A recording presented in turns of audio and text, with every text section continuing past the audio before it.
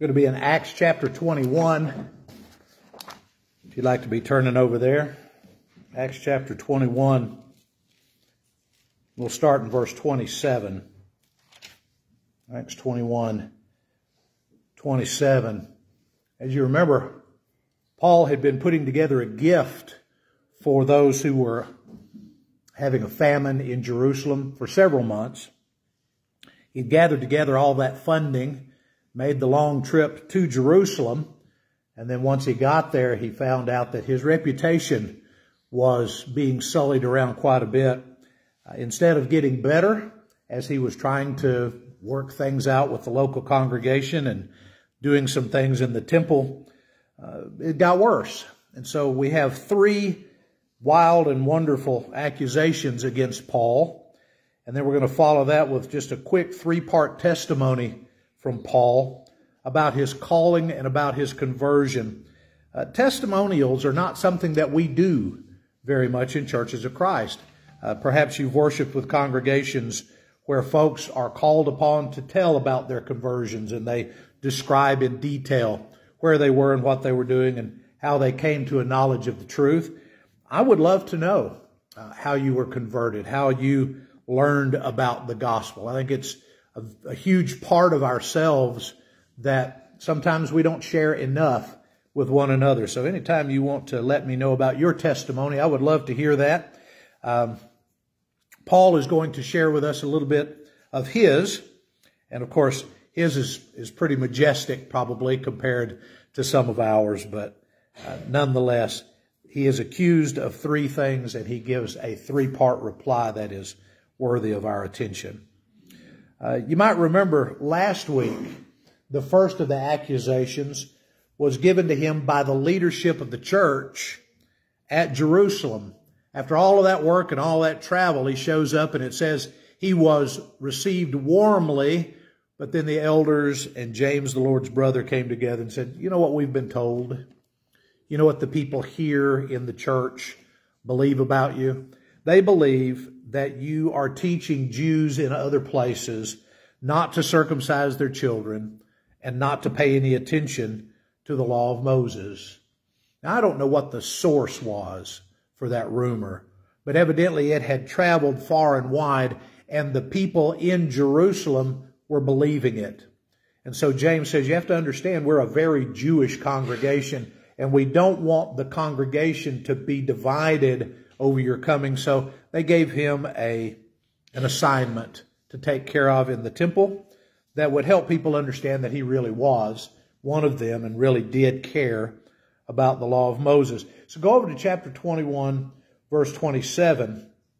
At the end of this assignment, as he was getting ready to finish out the vow and the sacrifice that he was paying for, when the 7 days were nearly over, some Jews from the province of Asia saw Paul at the temple. They stirred up the whole crowd, and seizing him, they were shouting, "Fellow Israelites, help us. This is the man who teaches everyone everywhere against our people and our law and this place. And besides, he has brought Greeks into the temple and defiled the holy place." They had previously seen Trophimus the Ephesian in the city with Paul, and they just assumed that Paul had brought him into the temple.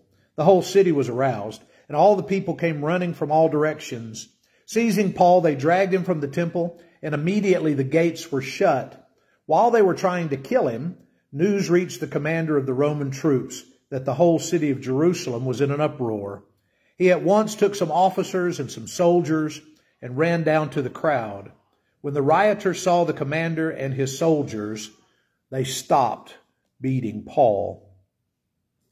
Not only were people believing that Paul was teaching folks in other places not to follow the law of Moses, they were convinced that Paul had brought Greeks, Gentiles, and actually brought them into the temple courts, thus defiling the outer courts of the temple. We're not talking about the holy place as in where the Ark of the Covenant was. We're talking about this holy place, the temple grounds.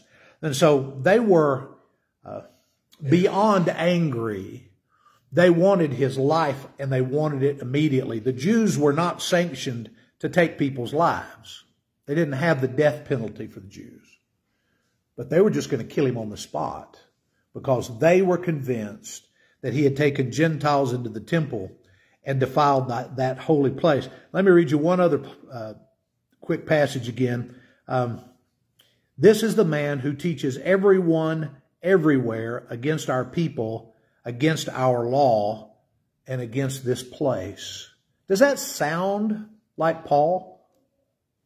Not at all. But truth is pretty negligible if you shout a lie loudly enough.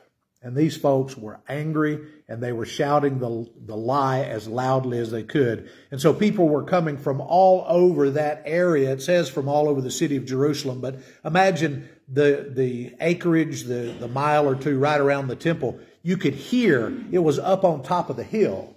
So you could hear the commotion. A lot of those people had no clue what was going on, but there was something big happening at the temple. And so they were rushing to go find out what was going on. And when they were coming into the area, people were telling them, you know that guy that I told you about, that guy that came from the Gentile area? He took Trophimus, an Ephesian Gentile, into the temple. Oh, well, let's find him and let's kill him. None of it's true. But that doesn't matter. All they want is some blood. They are in a fervor because of their independent feelings, because Jews were kind of squashed at that point in time. And if you've got somebody who is bringing Romans in, bringing Gentiles in, bringing Greeks in, it can't be tolerated. They found some ancient artifacts in the last 20 or 30 years. These are all written in Greek. They haven't found any that were written in Latin, which means it's a little bit earlier in the time frame. And the sign says, no foreigner may enter within the balustrade around the sanctuary and the enclosure. Whoever is caught, on himself shall he put blame for the death which will ensue. Which is a nice way of saying, if you're a Gentile and you come into the temple, we're going to kill you. Right? There was a point at which you could not go any further. There was a court of the Gentiles. There was a court of the women. You had your place where you could be. But if you were not a circumcised Jewish individual, you could not go in to the rest of the temple. They believed that Paul had taken Trophimus inside that area.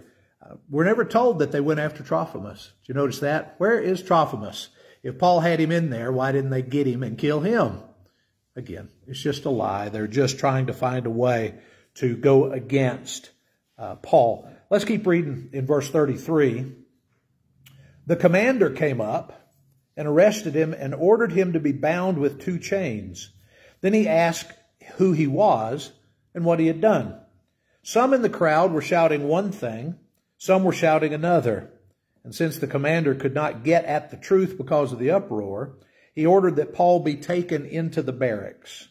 When Paul reached the steps, the violence of the mob was so great that he had to be carried by the soldiers.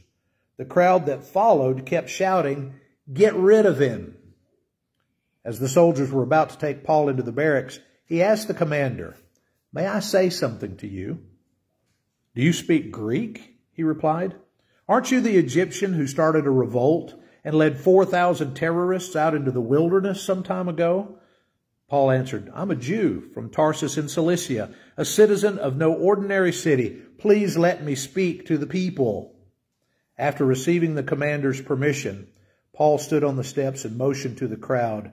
When they were silent, he spoke to them in Aramaic. The commander is asking, who is the guy? Nobody can give him a straight answer. They're trying so desperately to kill Paul that we can't have a conversation to even find out what the accusation might be. But when he gets him into the barracks or up on the steps for the barracks, Paul speaks to him in Greek. And if you've ever studied the life of Paul, one of the most important things that helps Paul in his ministry is that he speaks Greek and Aramaic. When you think Hebrew is kind of the written language. Aramaic is what they spoke. So he speaks Greek and Aramaic, might have spoken some Latin, some early Latin. He was a Roman citizen because he was born in a city that had citizenship connected to being born there. So he had lots of extra opportunities that some of the other apostles didn't have. But the commander says, aren't you that Egyptian terrorist that got together a group of 4,000 men and went out into the desert? Now, if he could catch this Egyptian terrorist, just think what his rank would jump to, right? He's a commander in kind of an out-of-the-way place. He is looking over a garrison that's basically keeping the Jews in line in the backwater corner of the Roman Empire. But if he catches a terrorist that was 4,000 men strong from out in the desert, and he puts him on trial, brings him in to the Romans, then he's somebody important. So his rumor that he's heard is that Paul is an Egyptian terrorist, and somehow he has caught the big fish. And again, a lie. Nobody understands who Paul really is, so they just keep making stuff up. Josephus was a very famous historian from about this time frame. He says that the terrorists that went out into the desert were a group of the Sicarii. Have you ever heard of the Sicarii? They were called that because of their swords. They had a little curved sword that they carried, and they carried in the back of their robes just in case they had the opportunity to get into a fight with a Roman. They hated the Romans. They had sworn to overthrow Rome if given the opportunity. When you get to 70 AD and the temple is destroyed, the Sicarii are right at the middle of that revolt. So they're a very strong revolutionary bunch. Their home base was in Galilee. Jesus grew up around a bunch of these guys who maybe followed the guy out into the desert and were some of the terrorists.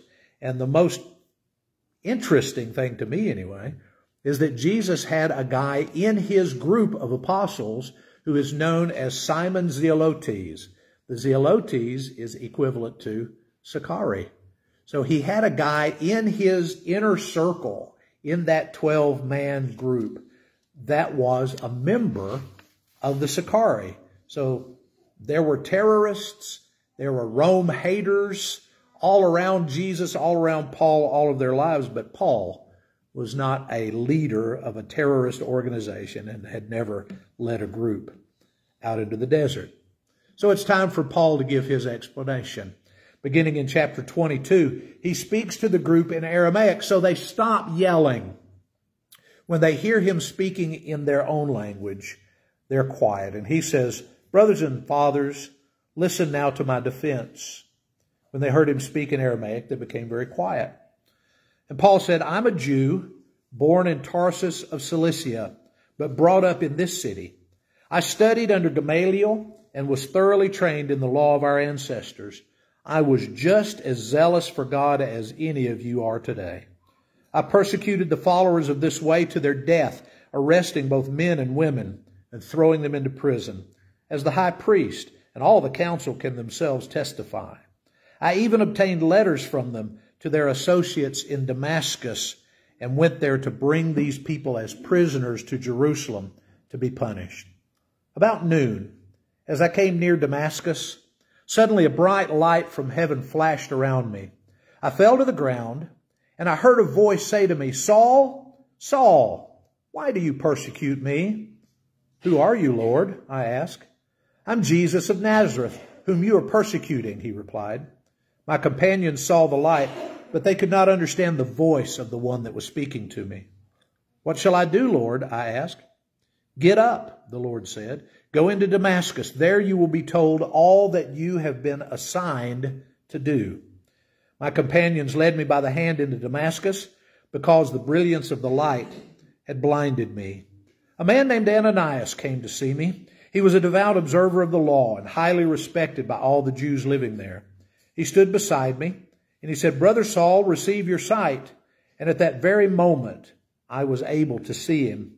Then he said, the God of our ancestors has chosen you to know his will and to see the righteous one and to hear words from his mouth. You will be his witness to all the people of what you have seen and what you have heard. Now, what are you waiting for? Get up, be baptized, and wash your sins away, calling on his name. So beginning his testimony, he tells them where he used to be. I'm one of you. I grew up here. I went to school in the school of Gamaliel. I made a list one time of how many name drops are in this little section. The biggest one has to be Gamaliel. Right? He says, Gamaliel, a guy that you know, a guy that you love, a guy that you respect, is my teacher. I sat at his feet in this city, and I am just as enamored with the law. I'm just as dedicated to the law as any of you people are. In fact, I'm more dedicated because I persecuted the members of the way, what we would call the church. I persecuted them to the death. I was on my way to persecute some more of them when I met Jesus. So that's who I used to be. I used to just be you. Paul's somebody that probably would have tried to kill someone that was accused of the things he was accused of if he had been in the temple in his younger days, right? If somebody was running around saying, that guy over there is preaching against the temple, that guy over there is preaching against Moses, that guy over there is telling our Jewish relatives in other places, don't circumcise your kids, don't follow the law of Moses. Paul would have been at the front of the pack to grab him and to kill him. He was holding the cloaks when they stoned Stephen to death. So Paul says, that's who I used to be. But then I met Jesus on the road to Damascus, and he tells of his conversion. This is one of 3 accounts in the book of Acts. You've got Paul telling us about his conversion twice. He tells the group here in Jerusalem, and then later he has an audience before Governor Festus. And he tells Governor Festus and King Agrippa and King Agrippa's consort all about his conversion. And so if you read all 3 of them, you get different little details. In one of them, we find out that when the voice spoke to him from heaven, it spoke to him in Aramaic. So when the Lord and Paul meet, they speak their native language together. Jesus addresses Paul in Aramaic from the sky. There's a couple of things that Paul brings up that I want us to not miss. First of all, he believed that his baptism was in order to wash away his sins. Ananias said, arise and be baptized, wash away your sins, calling on his name. Some translations say, calling on the name of the Lord. And Paul taught and believed that baptism was the point at which forgiveness takes place. If you read his writings, you can't miss it. It's there. One of the things that has always been puzzling to me is in so many modern congregations, so many modern churches, how they have taken an emphasis off of forgiveness of sins when they talk about baptism itself. Ananias describes the process again as calling on the name of the Lord. And I just want to tie in one passage from Paul. This is from Romans chapter 10. And the larger section begins in about chapter 10, verse 5. We're going to start in verse 8. What does it say? The word is near you. It's in your mouth and in your heart. That is the message concerning faith that we proclaim. If you declare with your mouth Jesus is Lord and believe in your heart that God raised him from the dead, you will be saved. For it is with your heart that you believe and are justified, and it is with your mouth that you profess your faith and are saved. As Scripture says, anyone who believes in him will never be put to shame. For there is no difference between Jew and Gentile. The same Lord is Lord of all, and richly blesses all who call on him. For everyone who calls on the name of the Lord will be saved. So for Paul, we have faith, which I think is assumed that you can't respond to the message until you believe the message. Verbal confession, which typically when we baptize anyone, we always ask them first, do you believe that Jesus is the Christ, the Son of God? And then calling on the name of the Lord. And in Paul's experience with Ananias, calling on the name of the Lord involved being baptized to have his sins washed away. So you can mull that over and think about that. But It is called for, it is reported, it is common among the New Testament adherents to the gospel that they both believed and were baptized for the forgiveness of their sins. Let's keep going.